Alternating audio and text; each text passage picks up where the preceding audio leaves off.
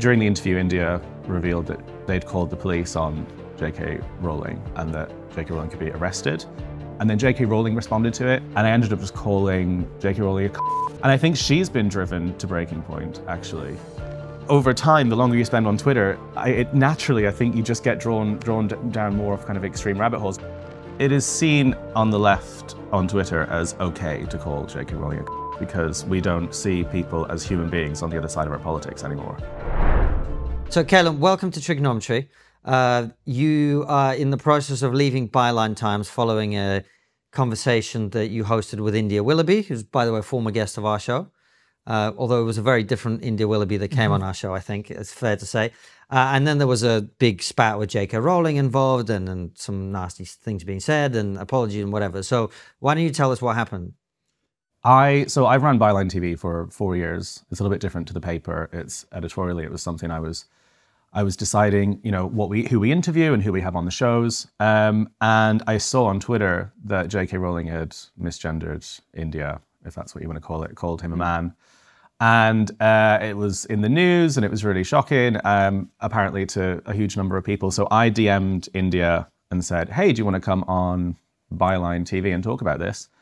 And they accepted, got a train down the next day. Because I just thought that this was a really newsworthy thing. This is what I've been doing for the last 4 years, is covering things that are current, interesting, generally culturally interesting. There was not really an agenda or anything behind it. And during the interview, India revealed that they'd called the police on JK Rowling and that JK Rowling could be arrested, which is a huge, just basically a huge story, right? It was shocking to hear. So I rushed out and put that out. JK Rowling has definitely committed a crime. I'm legally a woman. She knows I'm a woman and she calls me a man. Well, I've been to the police and I've reported it as an issue. I contacted Northumbria Constabulary yesterday. So you reported JK Rowling I have reported JK Rowling to the police for what she said. Calling a trans person a man, deliberately, knowing that that person is a woman, and I am a woman, regardless of what JK Rowling says. I've been through everything that's required of me. My birth certificate says female, my passport, all of my documents. It is a hate crime, and it should be treated just as somebody calling a black person the N-word or an Asian person the P-word. Something I expected to get, you know, coverage in the press, maybe 1 million views, but it exploded way beyond anything I'd ever posted in my political life on the left or the right. With something like 21 million views in a day. And then JK Rowling responded to it and was like, oh, this is nonsense, this is poor journalism, this is garbage. And then started personally attacking me for the whole day with 11 personal tweets, Googling my past, saying I was a grifter, saying that and then literally was tweeting my response to the interview, saying that I was calling India a him, which I literally wasn't. If you watch the video, it says them. I used journalistic integrity. I questioned them about the rise of detransitioners. I questioned them about some of the darker side of the trans community. Which I think was just trolling and just trying to basically take the piss and just try to turn everyone against me and just cause a massive shit show. Which was really overwhelming. Like, I've never been at the center of a culture debate like that before. I've never had it where someone as big as JK Rowling is personally attacking me for even something I didn't do. And I think the interview was justified. Like, as a journalist, interviewing someone about something that they've done, reporting a massive celebrity to the police is fairly normal. It's a fairly standard process. So I found that just a really extreme, unhealthy situation. I've never spoken or gotten involved in the trans debate before. I've always talked about Brexit. On the right, it was immigration, it was culture, but I've never really put my foot in that and didn't realize how fucked up it was until that day. And then India started getting really angry and tweeting about me because I guess, misgendered them, which I didn't. And then the trans right activists were coming after me, the JK Rowling fans were coming after me. And it was just like an absolute shit show. And I guess this is why no one else really in the journalism sphere gets involved and has a lot of these conversations, because of how toxic it's all become. And it kind of amalgamated with so much vitriol. I just started losing the plot. Like, I couldn't really cope with it. I mean, I was getting messages from family, from school friends who were being DM'd from like Instagram and my Facebook pages, from JK Rowling fans and trans right activists saying just like absolute abuse.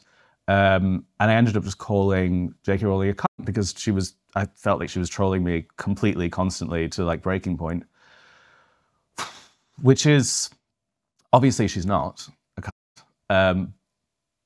But I think she knew what she was doing in trying to like derail the interview, derail the whole thing, undermine me, Byline, everyone. And I think it just broke in the end. Why do you think she was doing that? Because it's quite a strong allegation to make against J.K. Rowling. My experience of her statements in public has been that she's quite moderate, actually, given someone who takes way more abuse than even you experienced in that one incident. I don't blame her. I think what she's been through is extreme, and the harassment and her entire legacy attempted to be undermined by trans right activists and LGBT people is horrific and undeserved. And it wasn't really until a few days after, and obviously I apologized the next day, and then she responded 3 like really, really gracious responses being like, this was completely like out of nowhere for Caolan to apologize. I didn't ask for this. I really appreciate it. We all say things we regret. And I realized that she's like, I mean, that was lovely. And I think she's been driven to breaking point, actually, by all of this stuff from the last few years. And I think when she sees an interview with someone who's basically trying to get them arrested, she's going to go, I think she just flipped and she was just furious and she was just trying to throw it all back. I mean, the whole trans debate is so unbelievably vitriolic and toxic. And I would even say, more so from the TRA side, that I guess I don't blame JK Rowling for feeling the way she felt and for going after me. And, you know, I've been against like the horrid culture war, vitriolic, you know, Twitter behavior for the last few years. I can't stand all of that. I tried to stay out of it. And even I became like that. I became one of those horrible people that night when I tweeted that too, just from being in it for a day. So I can't imagine what she's been going through. But yeah. What I'm curious about is why you think her response was an attempt to undermine the interview and attack you personally. Because if somebody had done a piece about me that had someone come in who's clearly mentally unstable, who'd claimed to have reported me to the police for what is clearly not a crime, I'd make fun of that whole thing too. So I guess I'm curious that you think this was kind of an attempt to attack you and undermine you. Why you think that? Well, I think I was just an interviewer asking what has happened in the last 24 hours. India said she had reported JK Rowling to the police. So I didn't have a stake in it. I didn't have an opinion in it. I didn't say, oh, that's great. Like, let's go and watch the arrest. There wasn't a piece in it that I had. And I've never gone against people like JK Rowling in the past. So I think it was an attempt to basically just shut that whole thing down. She was probably annoyed at me for even speaking to India and even giving that person any airtime. And I think it was pretty unfair, but I understand why she did it. And I understand the point that she's at of just being absolutely done with all of this. So it's difficult. Caolan, one thing that I find quite bizarre is that you didn't realise how toxic this was. As someone who's very much lived in the online space, you must have been aware, you know, that you were stepping into, you know, the most toxic debate on the internet at the moment. Well, in my entire track record, I've never set foot in that debate. I've never made a comment about it. And I thought, as an interviewer at the other side of the table who's literally just asking questions, that I would have a separation to that. I'm not giving commentary or opinion. So it seemed relatively safe. It might be a little bit spicy. It might be like a news report. But I didn't expect it to be that intense. And to have someone with that many followers, and, you know, Elon Musk was liking tweets about me that she was putting out. I mean, it was all over the place. And I didn't expect that. And I didn't expect it to be personal. So, and I don't think most people would if they were just doing an interview with someone and not passing opinion. Fair enough. So you tweeted what you tweeted. You then apologized. She very graciously accepted. Then what happened?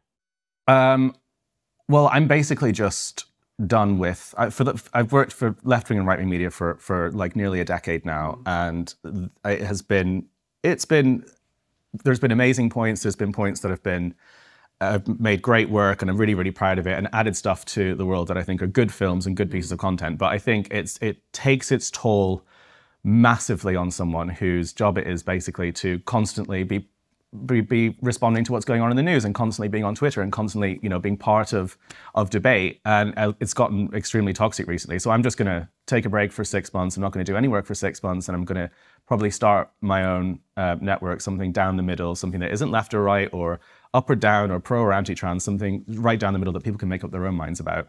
And just going back to making good films, because it's really easy when you're on the internet, even if you're a journalist, this is why so many people get involved in it, to go down rabbit holes and to start chasing clicks and start chasing likes and start following where the drama is and where the attention is. Before you know it, you become the thing that was the opposite of what you set out to be. And that keeps happening. And I think the algorithms keep pulling you that way. And I just want to go offline for about 6 months. I think that's what most people need to do right now as well. Just unplug, just disappear. Keep watching, like and subscribe. Yeah. Well, I think most people that are really hyper engaged in Twitter that I know, on the left and right still, are burnt out, exhausted, becoming more angry, and becoming just vitriolic and feeling the same way that I've been feeling about everything. And I think everyone needs to spend more time off Twitter. At least for breaks, because it's become one of the most toxic places I've ever seen, much more than when I was on the right. Really? I think so. As in 2016 to 2018. So I think now it's more. I think now it's more extreme. I think Elon Musk taking over was a good thing, because it means that everyone now has the same platform, everyone now has the same voice. But the media industry has collapsed even more. Journalism has become more crap. The BBC are no longer funding actual investigations anymore. They're not doing real journalism anymore. And they're basically leaving the entirety of society to debate and have all these conversations between each other. So I'm mainly blaming the media for this. It's got nothing really to do with the algorithms. I think it's just caused everyone to go insane. And it's not a healthy environment. I mean, it was a good thing 30 or 40 years ago when we could sit down and get our news from news reporters who gathered information all day, did it on the ground, actual old-fashioned proper reporting like Panorama used to be, and then delivered that news. You'd watch it, you'd get your information, wasn't always perfect, and then you'd go and live the rest of your life with your family and put food on your table. Now it's like you have to do all of your research yourself, you have to argue with 1,000 people on Twitter before you get to a conclusion, and you have to almost throw yourself into a culture war just to get your news from your own newsfeed. And I think it's just basically broken how we even understand society anymore. It's made people more insane. We don't really know what to believe anymore. And it's an unhealthy place to be. And as somebody who has created content for a long time, have you found yourself being pulled to one direction or another because you know that that's going to generate more views, you know that it's going to generate more revenue, etc.? I try, more so on the right, I was creating more outrageous content for views. It wasn't really about money. I was always working for people with a set salary that was very small, so it didn't matter if they got more or less views. I would always get the same amount of money. But there is an excitement, I think, naturally to generate more clicks and to do something that more people see. It makes you feel like you have more of an impact. So a lot of the time, when I was working with Tommy Robertson, our content would become more leveled up. Because we knew that it would get more clicks. It wasn't the case with, when I was working with Lauren Southern or people like that. Can I just pause you there? You say more leveled up. What does that mean? Well, when you're writing scripts and talking about Islam, it would be, we would just use rhetoric that would become a little bit more outrageous, because I guess I knew it would, more people would watch it, and then we'd have more of an impact, and then we'd have more success with our message. It wasn't this completely insidious thing. It was just, that's almost the marketing tool you have to use to become more successful and to have a bigger audience, and then to get your message out. Mostly though, the work that I was most proud of, was things like with farmlands, or with some of those documentaries that were considered, that took a long time, that were actually adding something to public debate. The film I made in Ukraine that actually added to public debate, serious considered things. But those those are great, but over time, the longer you spend on Twitter, naturally, I think you just get drawn down more of kind of extreme rabbit holes. This is why no one's really doing real journalism anymore as well, I don't think. I think this is why everyone's atomizing and going independent. It's why, Megyn Kelly has a commentary show now instead of doing the original journalism she used to do. I think it's why everyone's splitting off and breaking off from their networks, because they were saying more and more outrageous things like, Candace Owens, all these other people. I think it's atomizing everyone and causing everyone to be on a rat race to be the leader of who can say the most outrageous, extreme things to get the most engagement so that they can have the biggest message. It doesn't necessarily mean it's always a bad thing, because having more reach is good for everyone.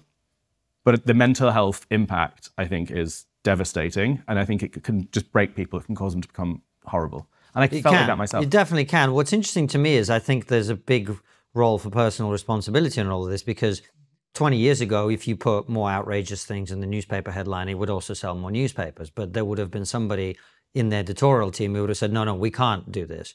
And I certainly don't feel that we've become more extreme over time. I've become much more measured in what I post on Twitter over time and how I consume Twitter as well. So I think there's a big role for your own thing. But I want to take you back to your conversation with India, because you say you just did an interview, which from one perspective is true, but I think the very nature of the trans discussion is such that it's actually very difficult to do an interview with somebody without, at least to some people, taking a position. For example, you said you didn't call India him, but I thought I saw a video that you did in, maybe I'm wrong, I'm happy to be corrected. But throughout this conversation, you've called India them, which is, to me, no offense to you personally, but just as a position, is even more ridiculous than because India is not a them. There is no them, right? Do you see what I mean? Well, So sorry, just to finish the point. So by doing an interview with somebody that you then defend on that basis, or whether you talk about India as a them later, you have already made yourself part of the way the conversation is being had. No, I think calling India a she is taking one side of the culture war, and calling India him is taking one side of the culture war. Yeah. Calling India them is basically not referring to them as either of those things. Them isn't a thing. It's basically just a neutral term, which I think is the way to, I think is the most neutral way that you can come at it. That's interesting. So, well, the most neutral thing. I think it's the most neutral way that you can come about it. Well, yes, but it's kind of like, well, look, obviously people might disagree with this, but it's kind of like saying, it's like what the BBC said, well, we're not calling Hamas terrorists because we were trying to be neutral. There is a truth that you have to acknowledge. Like, India is male. So India was born male. India identifies as another gender now. I might not agree. You might not agree with what those things are. So them is just, it's an abstract term, and then it takes away the whole gender. Yeah, I don't think it does.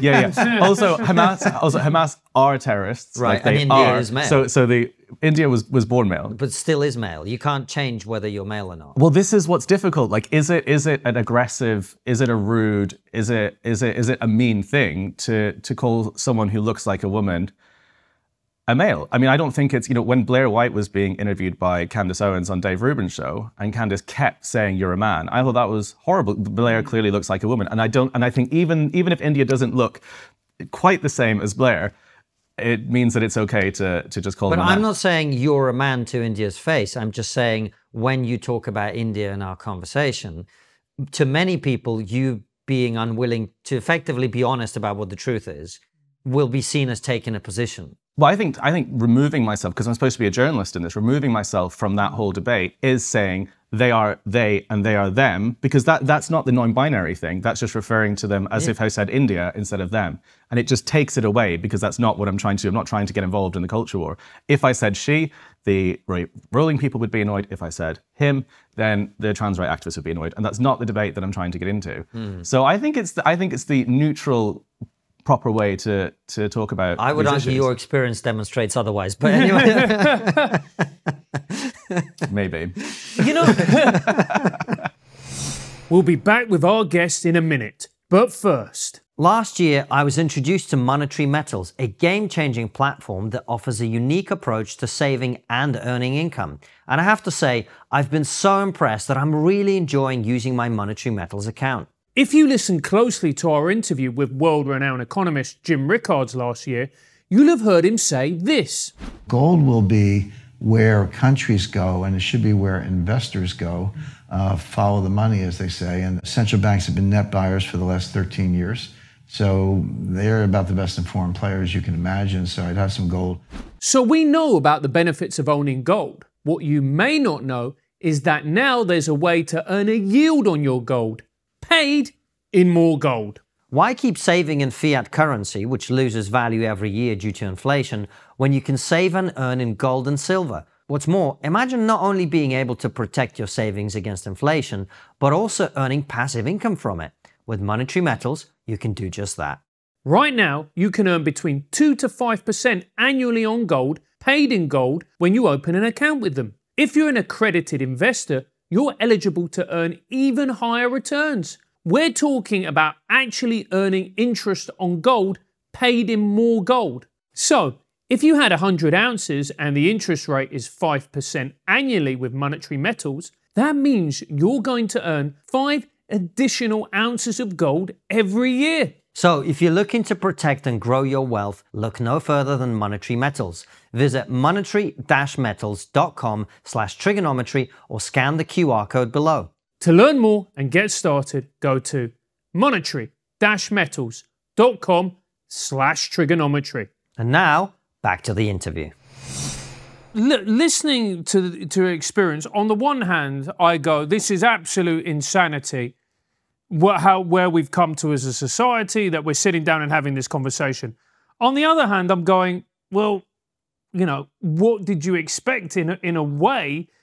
And what does that really say about society and journalism, that this is the hottest topic? If you're looking around at our society, you're looking at wars breaking out. You're looking at people struggling to afford the basics of life, the housing crisis, whatever it may be, political system not being fit for purpose. What do you think is so incredibly toxic about this issue?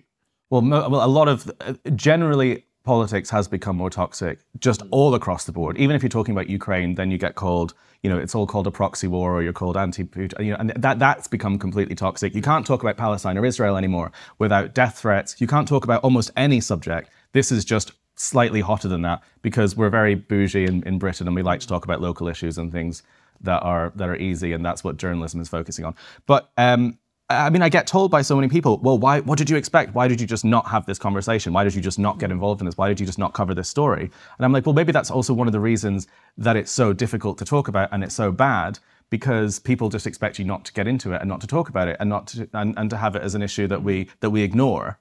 And I think that's unhealthy as well. But generally, everything has become more fucked. Working on the left and the right and seeing all of the different dynamics and all of the different subjects, it's become almost impossible to discuss anything on Twitter anymore, because we all just hate each other now. You know, people are not actually that horrible in real life. You know, people on the left who I've worked with recently, who are really high-profile figures, can be absolutely lovely and loyal behind the scenes, who I'll probably have friends for the rest of my life. And it's the same with people on the right. But as soon as they get their phone out, they become completely different people, and they become incapable of even seeing the other side as human beings, seeing the other side as normal. So it's even when I left the right and started working on the center left, there were so many people that would say, you should never have left, you know, you should never work again, who would make massive complaints that I should never be able to be employed again, never mind make news again on those spectrums, because they don't see people who engaged in debates about things like immigration or free speech as human beings who should be allowed to even exist or work anymore.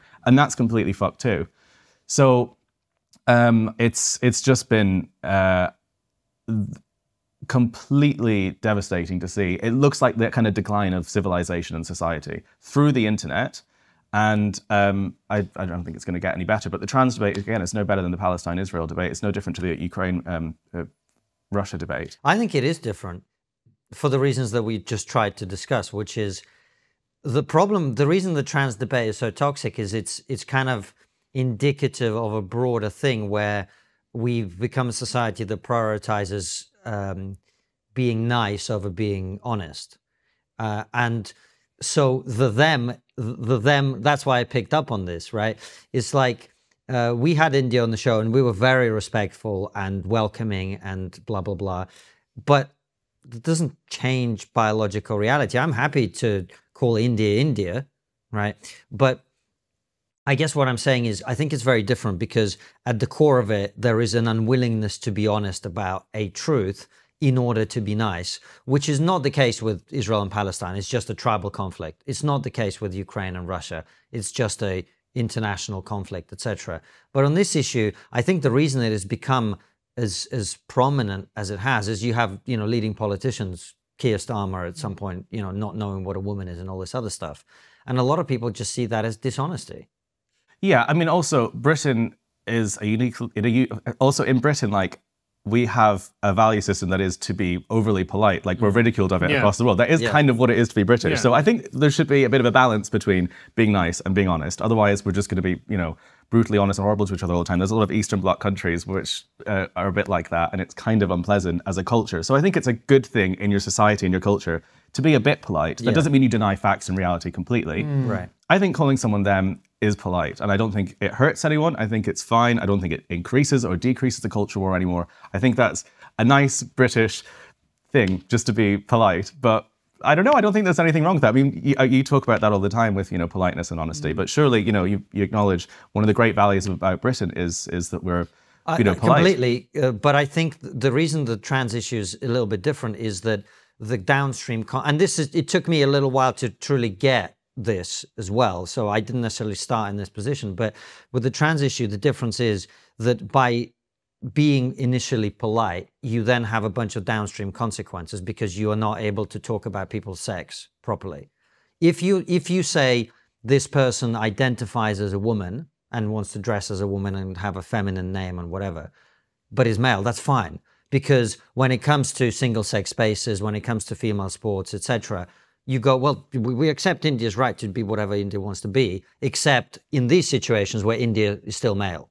You see what I mean? Yeah, well, I mean, it's kind of, you can also draw a line. This is like what people used to say about gay marriage. Once we allow gay marriage, then we'll be allowing people to have sex with animals. It's like saying once we allow one thing, then the rest is going to go. Once we're polite to trans people, then it will become more. No, sorry, just to be clear so that we were talking about the same thing. I'm not saying if we call India a woman, then at some point later down the line, things will get even worse. What I'm saying is the logical consequence in the present moment of not acknowledging that India is male is India is then entitled to do things that India shouldn't be entitled to do.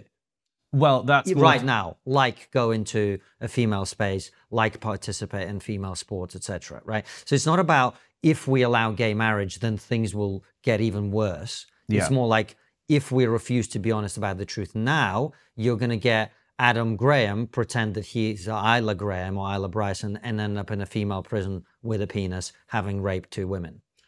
That's a good point. Actually, that's the issue. Yeah, I mean, this is also why I probably shouldn't really have gotten into this, because you know far more about this than I do, and I've never really researched it. This was just an interesting story, and I just wanted to get that perspective. And thought saying them was an all right thing to do. I think it's why I'm so sad about this whole situation, because I didn't have like a bad intention. But yeah, I mean, what you're saying is true. I don't think you had a bad intention. I'm just saying I don't think it's possible to have these conversations and fudge on certain things because you're not going to get anywhere. So you think I should have called India a man in the response? No, I actually, if you want to be tactical about it, what I would have just said is India, India, India instead of them, them, them. Yeah, fair enough. Yeah, that's how you might play it in that situation next time. But my point more broadly is I just think this issue in particular is as contentious as it is because there's some really key things that are being debated under the pretense of talking about the trans issue. And one of them is, are we allowed to be truthful to prevent harm if it hurts someone's feelings? And my view, after some consideration, is yes, we should be able to be honest, even if some people get upset by it. Yeah. And it's also as well, then you bring in the whole kids element of it. You know, kids of a certain age, 9, 10, 11, begin given puberty blockers when the reality is they can't possibly consent to that form of medical intervention. So what eventually happens with this issue is that people who aren't as aware of every facet of it, because it is kind of like an iceberg issue.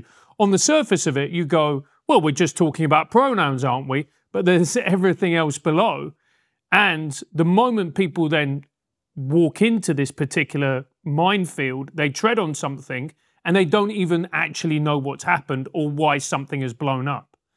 Yeah, it's true. But I think generally it's, yeah, I mean, that makes sense. It's something I guess I still don't know that much about. Yeah. But I can see how that would work. But it's also why I haven't really discussed this ever really on a show before or done any work about it, because it's extremely complicated and I just don't know, it's not my area of what I've ever, studied or talked about.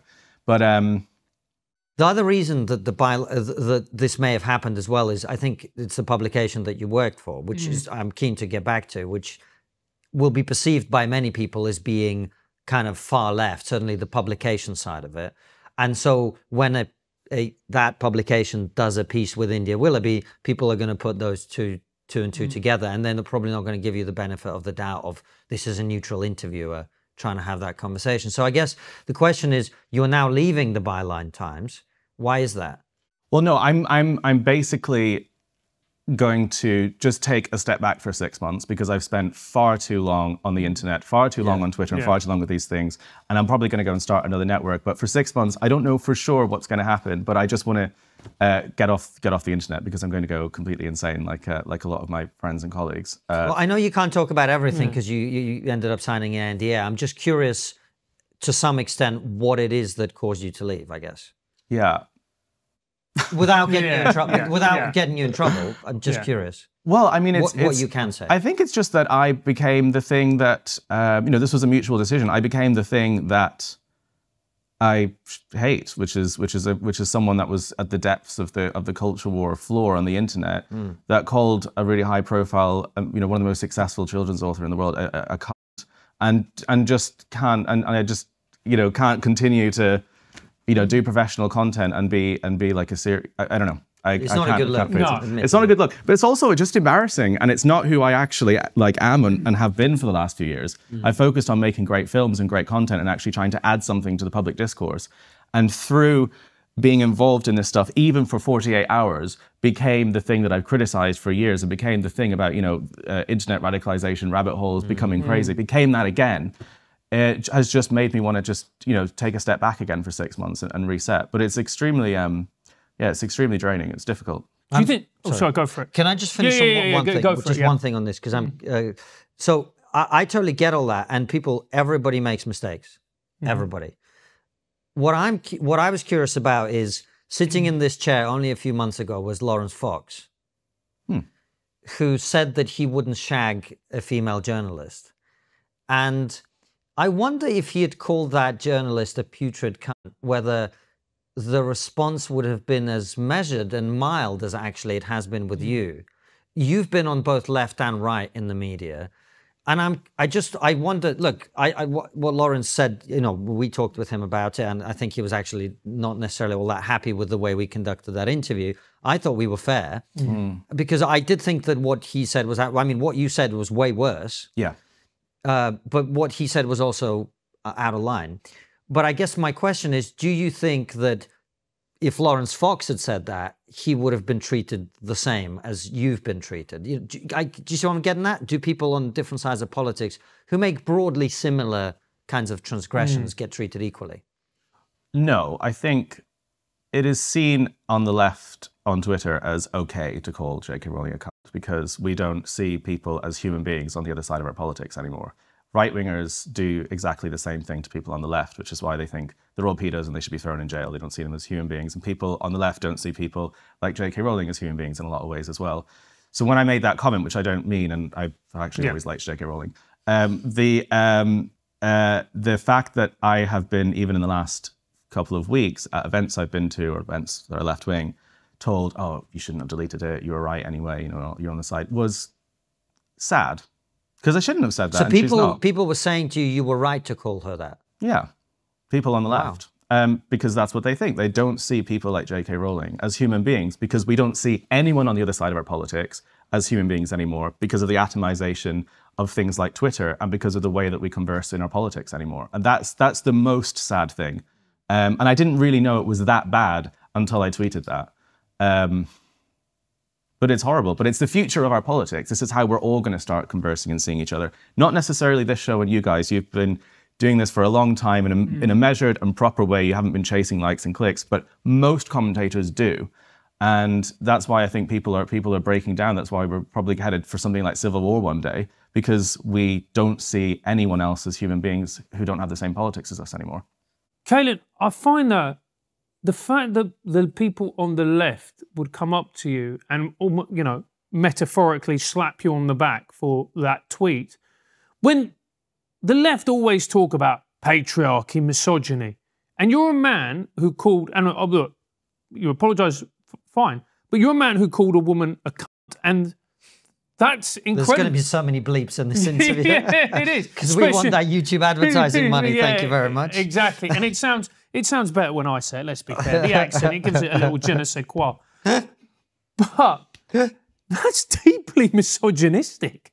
Yeah, because it isn't about misogyny. It isn't about who's right and who's wrong. It's about us versus them, and it's about us being divided and the good side and the evil side, and that's all we see each other as. It doesn't matter whether it's actually misogynistic or not.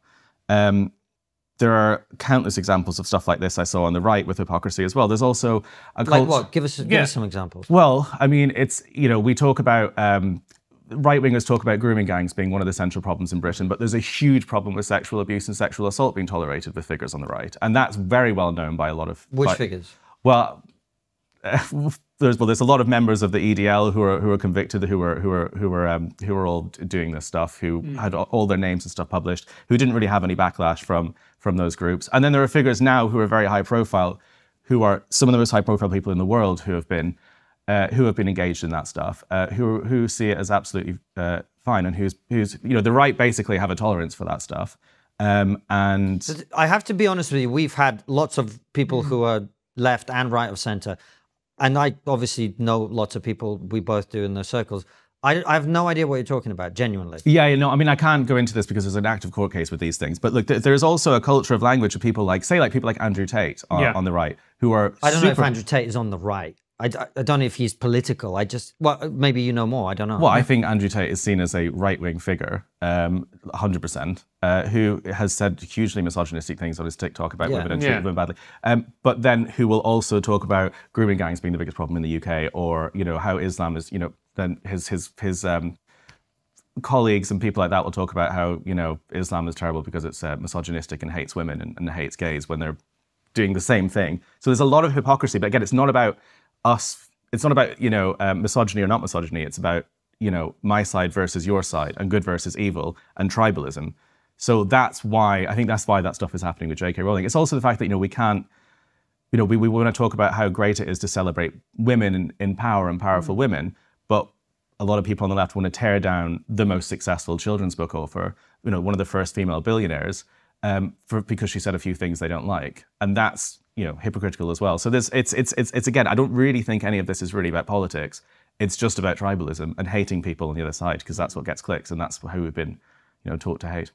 Do you think, how much of this do you think is people's beliefs? How much of this do you think is outright cynicism, going for the clicks? And how much of this is people being manipulated, in a sense, by the algorithms, by their experience online, to see people who disagree with them in that way? Well, the people who propagate a lot of this stuff, I think, are driven by clicks and likes, and, you know, they'll say anything that will generate attention, and usually replies to tweets get far more traction than a tweet itself, which incentivizes and encourages arguments and takedowns. And it's why everyone who writes a tweet, there's one under it saying the opposite. It's about encouraging people to constantly be pissed off and angry and argue with people. So I think a huge amount of it is that. But the second amount is our news feeds are entirely different from each other's now. And we consume 300 foot of news feed every day, which if you printed out, it would be the length of a football stadium. And that's how we form our entire world opinion. We don't read newspapers, watch television anymore. And that news feed is curated based on the political opinions that you already have, or they're driven to more extreme versions of those. And that is how you perceive the world. And that is usually giving you only one version of an event in which there are two sides. And that will drive you more and more and more to see the other side as an enemy, to hate them more, whether you're on the left or the right. And it incentivizes that tribalism because it's very monetizable as well. I mean, this is how these social media sites are designed and driven to be profit-based and to keep you on there for as long as possible. And a lot of the time, it's not people's fault. They're scrolling through their feed. They think that they're looking at the real world. They think that they're looking at news stories, but they're seeing one more extreme version of an event and not believing the other thing happened. You know, it's even like when these kind of hate crime statistics would come out, you know, in 2016 and 2017, I would read constant reports on my feed that would talk about hate crime hoax here, the big hate crime hoax in America with that Muslim girl with the hijab that was faked. And it was all about fake hate crimes happening. And I went to my friend's newsfeed on Twitter around the same time, and it was talking about the rise in hate crimes and how it's become an epidemic and how since Brexit it's going through the roof.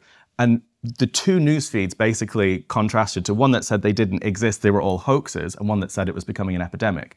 Those two things are the reasons that we just don't understand basically reality anymore and can't stand, you know, the other side. Because, you know, if I said, you know, hate crimes aren't on the rise, people would think I'm an absolute monster, you know, supremacist or whatever. But I would think that because my newsfeed told me that. So it's hard. So how did you make that transition from moving right to left? Because you worked with some pretty major figures on the right. You worked with Tommy Robinson, Lawrence Southern. You did a bit of work for Alex Jones. Yeah.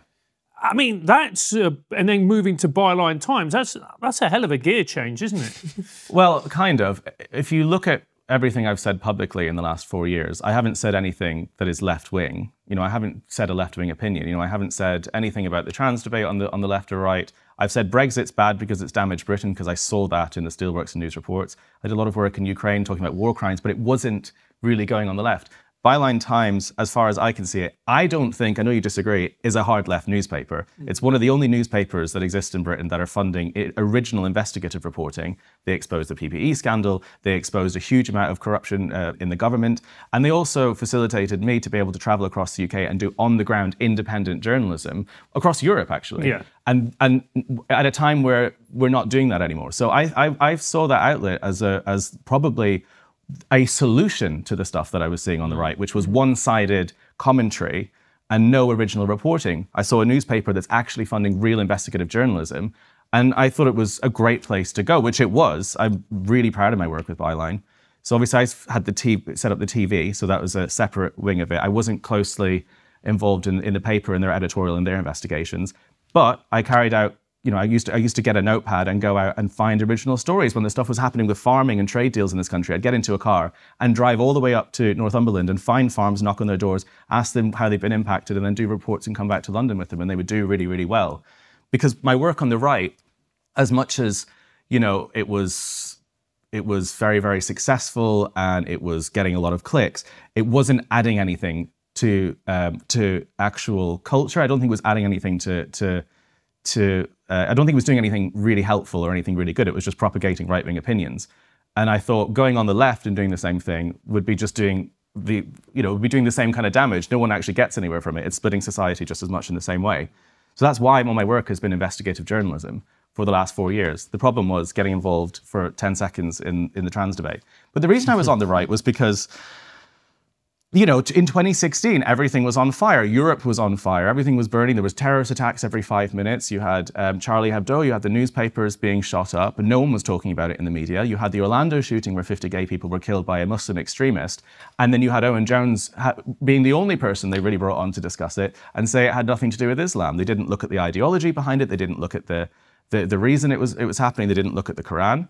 Not like when Christchurch happened and they broke down the entire ideology of the white supremacist shooter and took action against that. And I felt like there was a gap in the media that needed to be filled with people having these conversations and discussing them. So that's when I wrote to Rebel and I got a job as a presenter there. And I was at the beginning doing pretty good work. It was about free speech, why we're not having these conversations. It was talking about Islam, but it was pretty moderate and it was genuinely something I thought was really, really good. But over time, there is an incentive to create stuff that is more outrageous. Within the Rebel model, there was that system, which is why I left. And then I guess I became a bit of a victim of it too, working with those people, of just making stuff for the sake of being controversial. And at the end of it, it wasn't what I had set out to do originally, which was to fill a gap of having real conversations. It was just putting out right-wing propaganda. And that's kind of how a lot of those people operate. We'll get you back to the interview in a minute, but first... That, my friends, is the sound of another sale on Shopify, the all-in-one commerce platform to start, run, and grow your business. I know that building a business takes work. Look at my face, I'm exhausted. But the lovely thing about Shopify is that no matter how big you want to grow, Shopify is with you every step of the way. Shopify is a commerce platform revolutionizing millions of businesses worldwide. Whether you're selling handmade jewelry, art prints, or podcast merch like us, buy our merch, Shopify simplifies selling online and in person so you can successfully grow your business. Shopify even gets you selling across social media marketplaces like Facebook, Instagram, and TikTok. TikTok just makes me angry, I'm too old. So, if you're ready to get serious about selling, sign up for a £1 per month trial period at shopify.co.uk/trigger. Go to shopify.co.uk/trigger. And one more time for luck. That's shopify.co.uk/trigger. And now, back to the interview. So that's why I left a lot of that. I mean, there are other reasons. Also, it's extremely chaotic. There's a huge amount of backstabbing. That's why they're still all falling out with each other even to this day. Sounds like the left, mate, to be honest. Yeah, with no, you. but it's like, well, I mean, the left is a little bit more organized. But I mean, What? it was What? well, it's a bit more sensible. You know, you don't have the same chaos on the left than you do on the right now. With with the Daily Wire falling apart. With Daily Wire's not falling apart. They just got rid of Candace Owens. yeah, and look what's happening with Stephen Crowder and Jared and that lawsuit all in the same week. I mean, that is not happening on the left on that same level. It's interesting because we have a running joke whenever we have a left-wing guest. We always say to the guys, "Don't if they're running late, setting up. We're like, don't worry, he's on the left. He's not going to be on time." Well, I'm not on the left, but But you were late. But it's interesting. I mean, our experience with left-wing people, which was our industry in comedy, is far less organized than people on the right. But anyway, it sounds like to me that actually many of the reasons that you were attracted to the right-wing space still are valid in your mind, and that's kind of, you still think those things are important. yeah, I mean, the questions are still valid. Why didn't the media cover this stuff? We still have a complete lack of courage to be able to have any of the conversations that you have on this show, which is why this is so successful, and BBC is failing, because you're having the conversations that people need and want to hear for society to continue to develop. But the answers to those aren't making videos in no-go zones with Tommy Robertson in Rome. They are having these conversations like this. And I think just because the solutions I found were wrong doesn't mean that the questions were wrong. I still think those questions are valid. I've always said that. It's just... And just so that people understand, why isn't doing a video in a no-go zone, why isn't that part of the answer? To show people what's happening on the ground, if it's an accurate representation. Well, I think if it's with a commentator who doesn't have an interest in showing exactly what's going on and is there with an incentiment to cause chaos, then it's probably not the most healthy way to do it. You know? Yeah. So can you? Sorry. Yeah, go for I'm it. not sure I do know. Just can you explain that a little bit more? Like, what do you mean? Well, I think going to a lot of the time my reporting with people on the right was already decided what would happen, and then we would go and cover it just to fill an agenda, right? Mm-hmm. And that wasn't, again, for nefarious, sinister reasons. It was because we knew that we'd get views, and then we would be able to become more influential to have these conversations. But yeah, that's just not a healthy way to do it. To start with your answer and to work backwards to go and film it. And if you're going to go to an area and you know it's going to erupt, or you know it's going to kick off, or you know whatever's going to happen, and then you film that and act really shocked. I just don't think that's a healthy way to make news. So the other way to do it is where you go there and you don't have an agenda and you just report on what you see.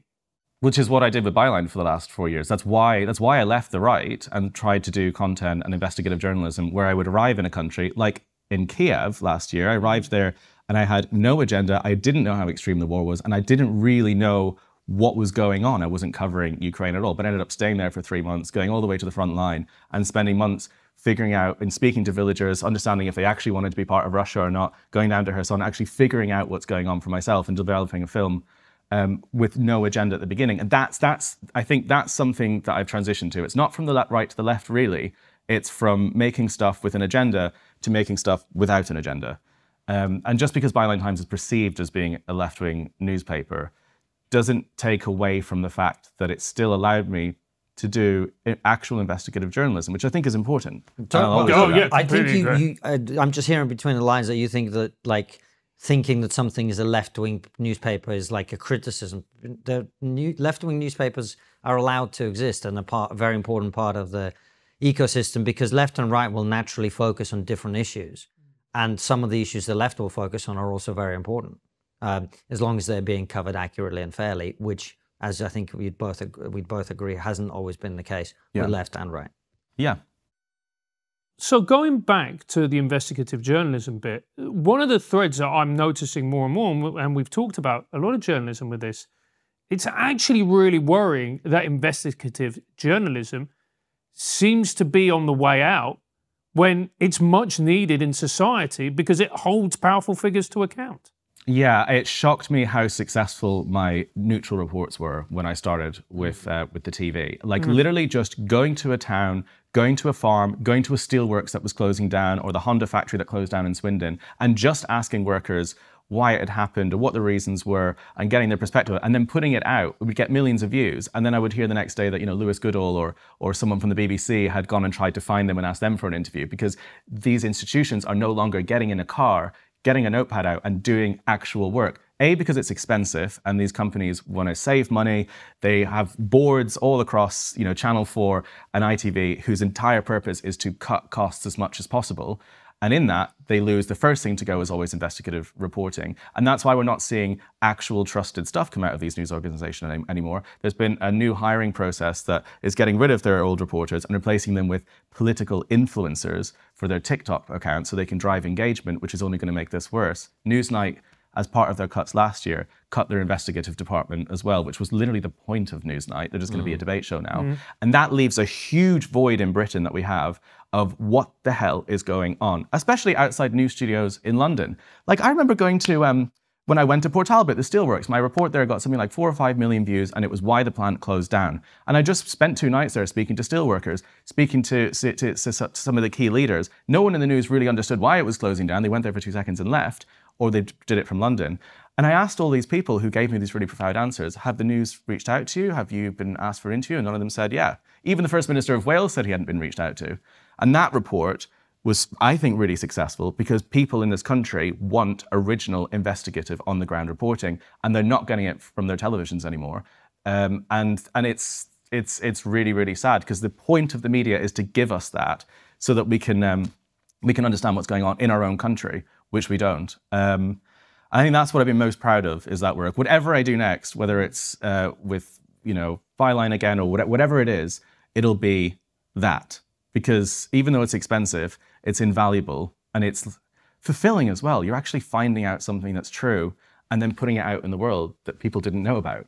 And if it's popular, as it can be, then you will generate the revenue that you need to actually keep doing it as well. Yeah, you don't actually need to be, I just realized this after all, you don't actually need to be outrageous or extreme or just say crazy stuff to get clicks. You can actually produce really, really high quality, good work. And people want that just as much. I think people now want it more, which is why we've always taken that approach. And I understand, look, it's true what you say, people always respond to incentives.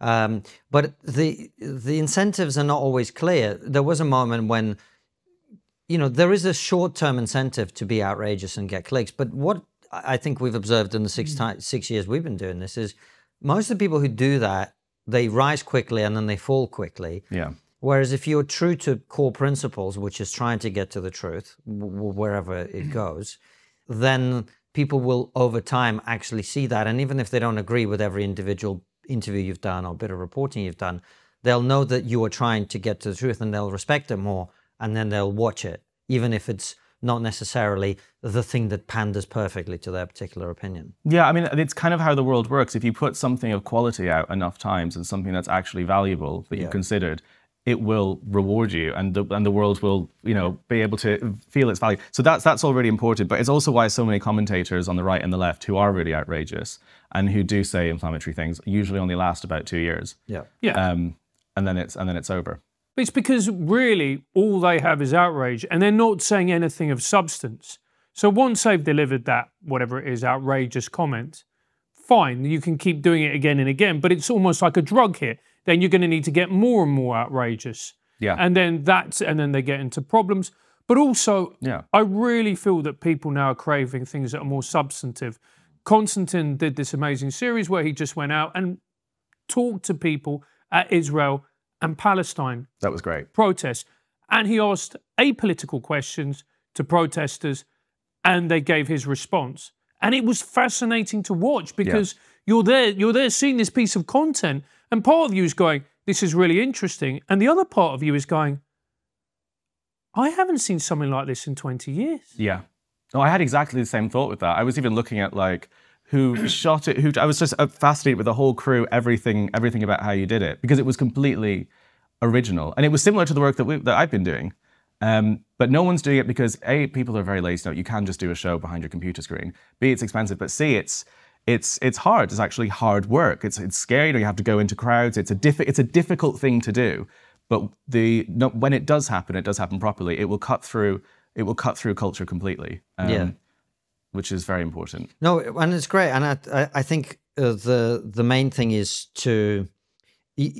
I hear a lot of kind of disempowerment in the way you talk about social media, and I'm just always wary of having that approach, because I think ultimately we're all responsible for, yes, Twitter can drive you to the extremes, but it doesn't have to. Like, I played around with that dunking on people thing and all of that for a while, and then I was like, no, I don't like doing this.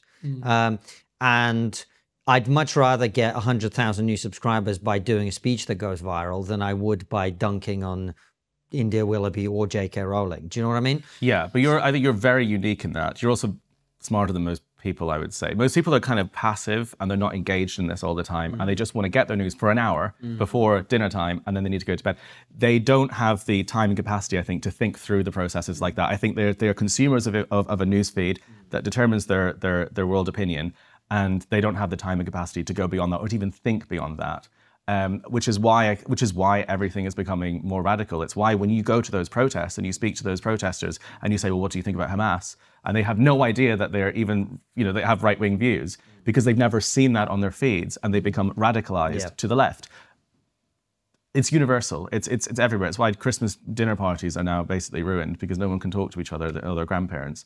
But the solution to it is that kind of work, and I think is the kind of work I've been doing for the last few years, but for the media to do it as well. Yeah, and it's also as well, look, just because something is easy and it gets clicks and it gets an instant hit, doesn't mean that it's a right thing to do. Actually, what is more prudent is to take the longer route, work harder, and actually you're going to get what you truly want.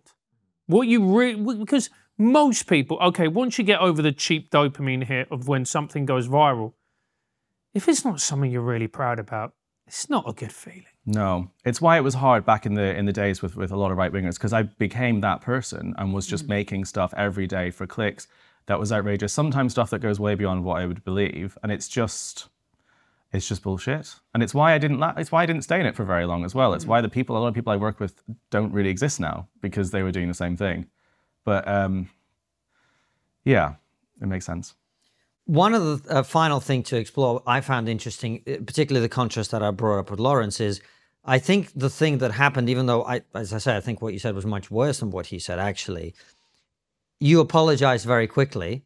And we live in an age where so many people think that apologizing when you've said something wrong is the wrong thing to do, as people were telling you that afterwards. I actually think your example shows quite the opposite, which is if you said something wrong, which we all do, everybody, the best thing to do if you've said something wrong, genuinely, that you regret, is to apologize straight away. Yeah. And then to just be like, look, I apologize, that's it. And people will move on a lot of the time. Yeah, and I think it surprised J.K. Rowling. It's why she replied 3 times to that apology, saying, like, we all make mistakes, please leave Caolan alone, like, it's fine, like, I really appreciate this apology. And I replied and said, I'm actually really in awe of this response, this is really, really respectful and gracious. And there were so many people saying, like, that we need more of this on the internet because it doesn't happen anymore.